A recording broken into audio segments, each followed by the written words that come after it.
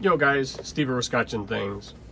Here is another one of my brother's knives, the Benchmade Mini Infidel, that I'm gonna try and get rid of for him.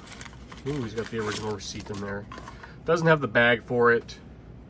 This is one of their OTF models. He's carried it some, so we'll sell this as a used or trade it as a used, but it's still in really good condition. A little bit of, you know, I think that script is supposed to be like that. A little bit of wear on the pocket clip. You know how I feel about Benchmade.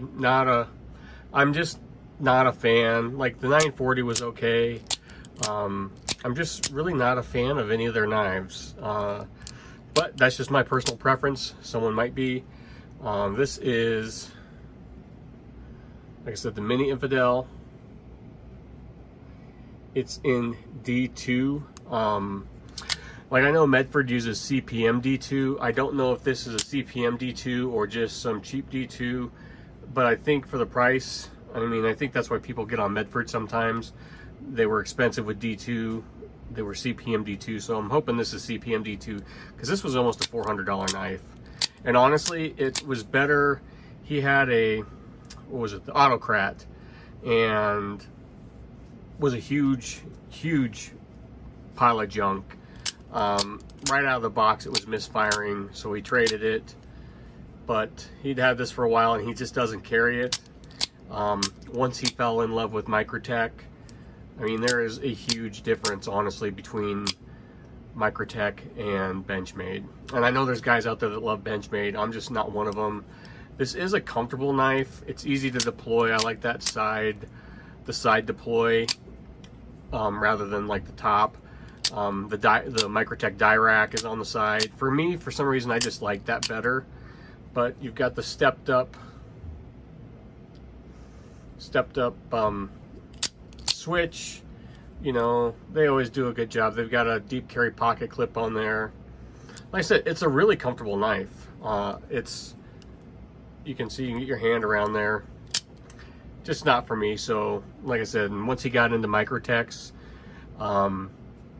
it's just a big difference. So he was going to let this thing go, excuse me, see if I can trade for it, see if I can just sell it outright for him. Someone will get a good deal, because like I said, this thing was like almost $400 brand new, and it's hardly been used, and we're just going to cut it loose at a real cheap price and see if we can trade for something. Might package it with something else. But I mean, it's got good action. I'm going to tell you, this has way better action than his Autocrat did. There was something hugely wrong with that knife, but I think he got it from Blade HQ, and right away he got in contact with them, and they sent him out a shipping label, and he just returned it for, they wouldn't return it and give his money back. He got store credit. So I don't know. I know there's a bunch of Benchmade fans out there. So if that's you, here you are. This is the Autocrat.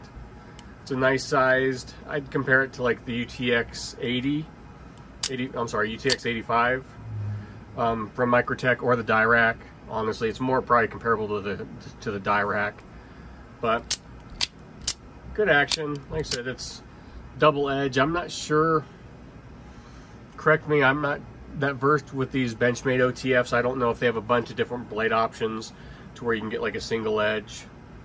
Honestly, for me, I found, like on my Ultratech, I originally got the double edge, and it's fine, but I think honestly, for an OTF, if you want to get down and bear down, you know, your hand's all the way back here, you almost really want the single edge so you can get up here to get some strength in there. You know, it's got a little blade play, up, down, side, side, but most autos do.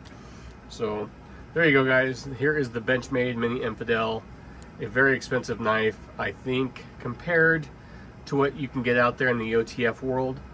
For that money, $400 gets you a lot of knife in the OTF world. So those are just my thoughts. Let me know what you guys think down below. Thanks for watching. You know, I think it's overpriced, honestly, for for what you get. But that is just that's just my thoughts and opinions. So like I said, let me know down below. Thanks for watching, guys.